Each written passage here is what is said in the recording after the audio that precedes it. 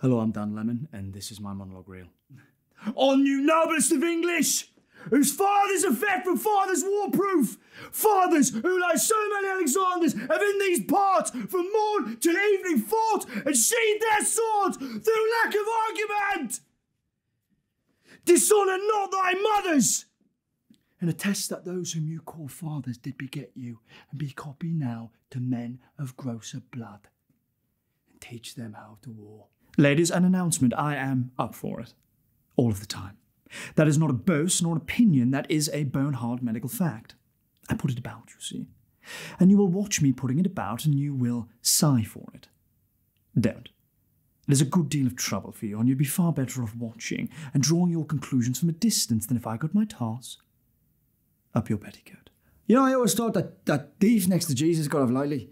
You know, like, if I was hanging from a cross and some bloke offered me a seat next to his daddy in a place called Paradise, I'd fucking take that any day, wouldn't you? I've stolen myself out of every good job that I've ever had since high school because you blew me so full of hot air that I couldn't stand taking orders from anybody.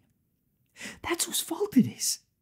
And it's about goddamn time you heard this, Dad. Try getting a reservation at Dorsia now, you fuck! There is no such thing. It is the bloody business which informs thus to mine eyes, and now, o'er the one hearth world nature seems dead.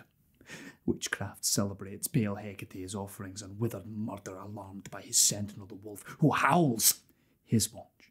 What are you doing with all those toasters? That is the dumbest thing that I have ever seen. If I took this hammer, right, and I bashed in your skull, right, you'd have the same 3 dimples on the inside as old Ben here. Hey! Hey! Lay your hands flat on that turtle shell tabletop. If you take your hands off that fucking turtle shell tabletop, Mr. Putch here is going to let off both barrels of his shotgun. I want you to shag with my homuncular image rattling about in your gonads. Feel how it was for me. Feel how it is for me, and ponder.